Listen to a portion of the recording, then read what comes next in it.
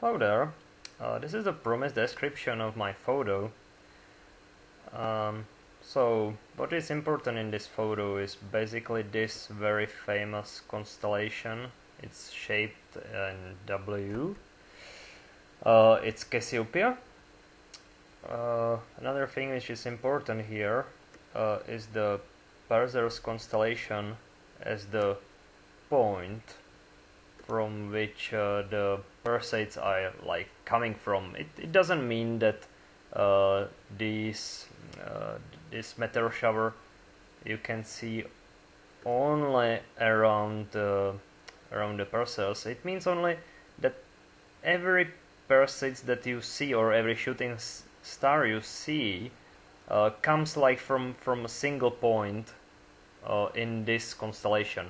But what you may see is the shooting star here, or not very commonly, but you may see on the opposite side of the sky. But still, it has the direction like coming from this constellation.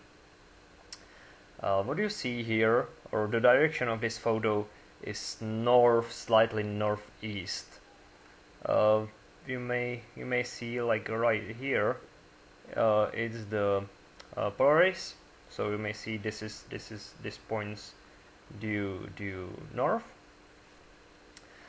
Um, well, the reason I know this is not a Perseid is that this photo has been shot in 30 seconds exposure, and in the next photo I have right after this one, this line continues here.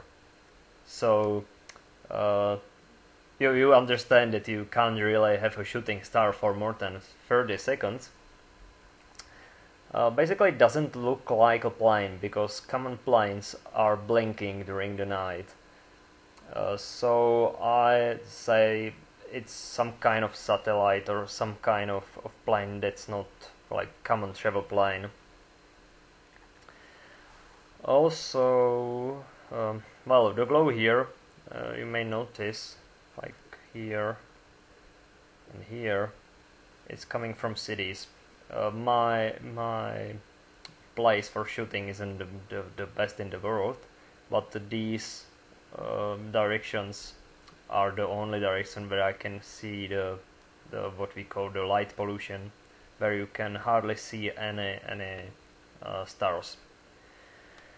What's also interesting here is this like nosy object.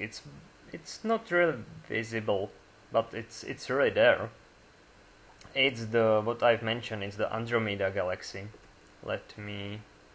Do I have it photo shooted? No. So Andromeda galaxy. Yes, this is it. Yes, it's this nice galaxy.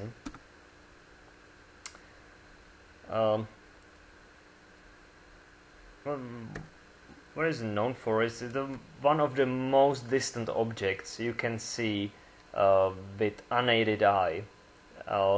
It's not that big. Well, it's not that big in this photo. On the other hand, in the real sky, it's five times bigger than the full moon.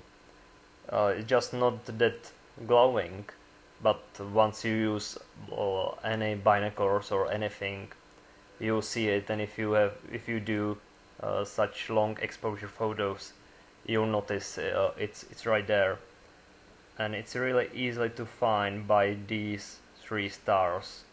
Well, the Andromeda constellation, it's like this is the end of Andromeda legs. Like these are the legs, and the Andromeda is really a huge constellation continuing right there, and it's connecting to the Pegasus. What also I can mention is like our own Milky Way galaxy. It's something you can see like here and here. Here you may see some like gray spots. Well, this is the Milky Way, And what is Milky Way is like the direction of to the center of well, it's not the center of our galaxy, but well, we probably know that the galaxies are, or most of galaxies are flat. So what you see when you look on the in the direction of the galaxy is such glowing spots. It's mostly dust and nebulas and many clusters or star clusters. To shoot the Milky Way galaxy, you need to do really, like in my place. I need to set up my camera to higher ISO setting. But at the moment I was just photo shooting the shooting stars, so it wasn't it wasn't set up to be so sensitive for the light.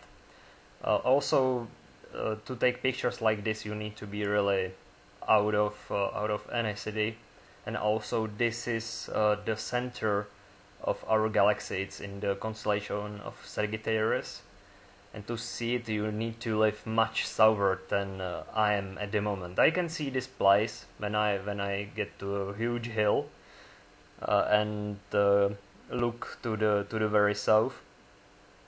But to really take this photo, you need to live directly in the equator. This photo has been shot in the Chile, I guess. Well, it was. I think that's it. Oh, one more thing.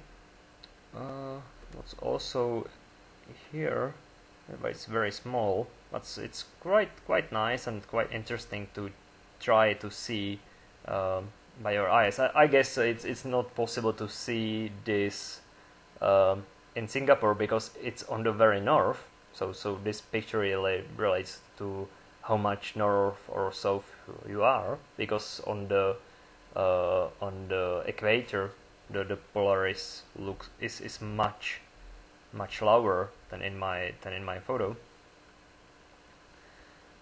So seeing Perseus in this time of the year on the equator is probably not the best idea. I don't know.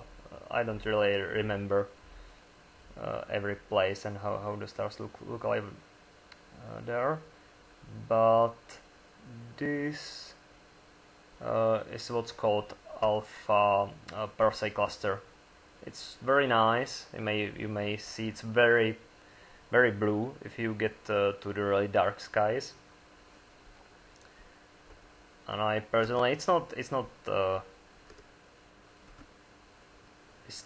as famous as other open clusters, but in my opinion, it's very nice. So this is it.